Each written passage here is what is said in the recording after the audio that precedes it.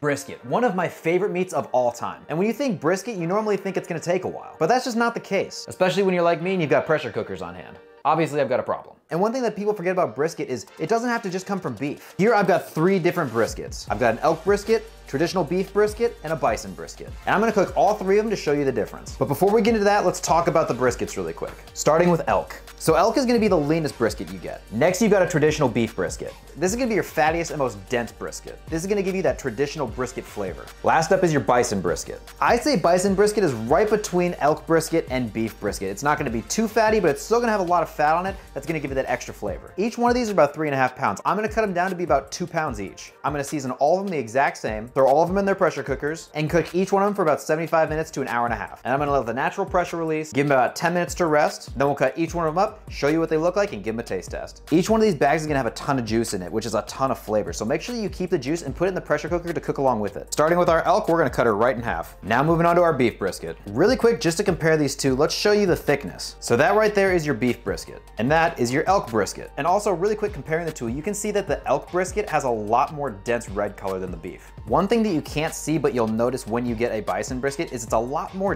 dense than the other two, but just an absolutely beautiful cut of meat. Now that all of our briskets have been trimmed down to pretty much the exact same size, we're gonna season them and get the process going. A cool part about brisket is you can season them however you want to. You can go a deep, rich barbecue flavor, all the way down to a sweet, smoky garlic flavor. My favorite flavors are normally like a barbecue garlic smoky flavor, but I also like to have a little bit of charcoal on there. With brisket, I found you really wanna season them heavily. And let's say you're prepping this ahead of time, you can actually make a marinade in this guy and let it sit overnight, and it's gonna give it even more of an in-depth flavor. Now our meat is all seasoned and ready to go, so we're gonna transfer them over to the pressure cookers, fill them with a little bit of water, and get them set. All right, so we have our 3 pressure cookers here. Always make sure with brisket that your fat cap is pointing up. Now what I'm gonna do is fill each one of these up with some water. Since I've got different size pressure cookers here though, I'm gonna make sure that they come up to the same amount of water on each one. So they are all ready to go. Now we're gonna cap them. So now I've got each one of them set for an hour and 20 minutes. We're gonna fire them all up, let them go. We'll naturally let the pressure come down, and then we're gonna take them out and see how they look.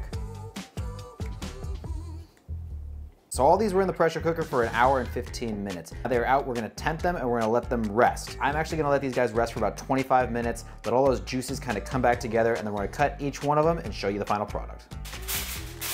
These have been resting for about 20 minutes now, so we're gonna start here with the elk. It's not surprising to me that it's not as juicy as the other ones, but it is definitely tender and it will just rip apart right in your hands. So this is the beef one, and it's kind of funny. The fat actually kind of accordioned out a little bit and expanded. It's still gonna be terrific.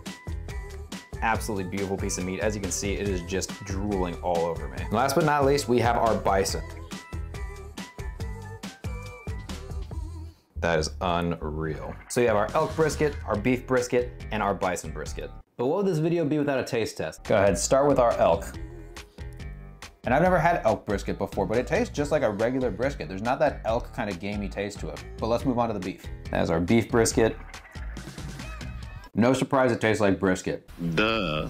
Absolutely phenomenal, extremely tender. I think I'd throw some barbecue sauce on it, throw it under the broiler, get a little bit of a crisp on it, and that little bit of sweetness. But like I said earlier, this is just a quick method of cooking for you and your family. Now let's move on to the bison.